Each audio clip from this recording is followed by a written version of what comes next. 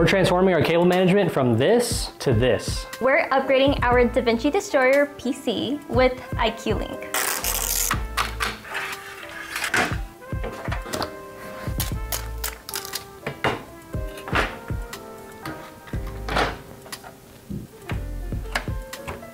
All right, let's go over our iCUE Link loop. It's divided into two sections. So this fan is connected to this set of fans via this wire, and then these fans connect to the AIO via this wire. And then all of that goes to the hub in the back with this wire. And then we have this set of 4 fans right here. You can't see it, but there's a wire out the bottom that's going to the back of the hub here. So that long wire from the fans goes to this side, and then this side of the system goes to this side. All of this connected with just 2 wires.